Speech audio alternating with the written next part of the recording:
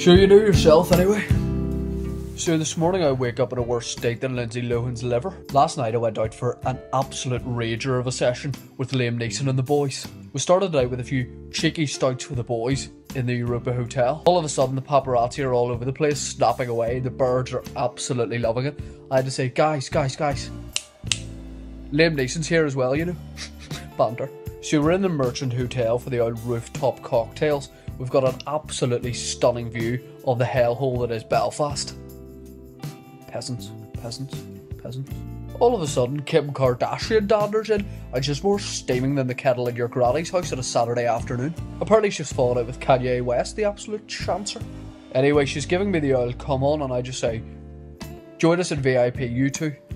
And she's confused. She said, what do you mean, you two? And I said, you and that absolutely gigantic arse of yours. She absolutely loves the banter. She's given it that there, asking me all about my Ulster rugby career, but at this stage I'm just keeping my eyes on Liam Neeson, who's sinking the ale faster than Usain Bolt after a line of coke. Kardashian's being absolutely minus banter, and I'm bored, so I think sure, may as well put her. Sure. I go to give her a smooch, and just before I do, she whispers, "Oh mummy, you're powerful." She's speaking West Belfast. I'm out of there quicker than a virgin to Tesco's to buy the new Call of Duty game. It's 3 AM, Liam Neeson and I are absolutely lording it at the burger van. Kardashian danders over.